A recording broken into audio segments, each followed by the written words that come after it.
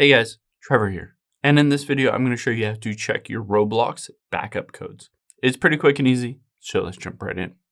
Now, if you wanted to open up the Roblox app here on your iPhone or Android, or of course a computer, it works the same. Now, on here, you can always find your backup code so that you're able to log into your account just by tapping on More at the bottom right. And then let's scroll down until we get to Settings and tap on Settings. And then you'll see the second option is Security. Let's tap on that. This will show you all of your emails, two-factor authentication, but I can scroll down and you can see backup codes.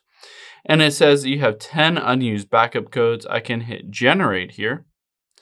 And it says backup codes will become invalid when new ones are generated. So I can hit Continue. And what it will always do is it will send you a code to your email address or phone number sometimes.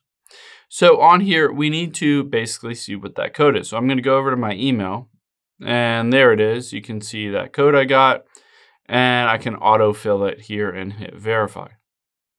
There we go.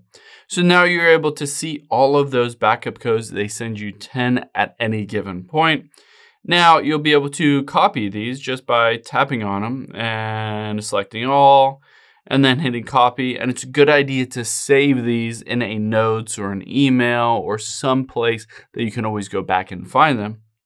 And then once you've saved them, just hit saved and you can hit the close button and you can always use those codes to be able to go back and log into your account if you forgot your email address or your password or anything like that. I hope this helps. If it did, hit the subscribe button down below. It really helps me out. And I'll catch you on the next one.